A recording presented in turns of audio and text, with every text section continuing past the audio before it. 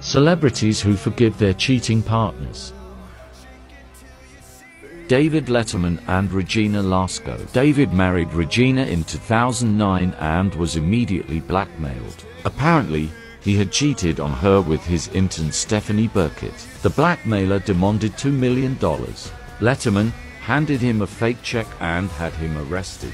Then he came clean about this affair and many others. He had slept with his employees multiple times. "I have no one to blame, but myself. I'm taking responsibility for it, trying to atone for it," he said. It looks like he succeeded, since Regina is still with him. His punishment was sleeping on the couch.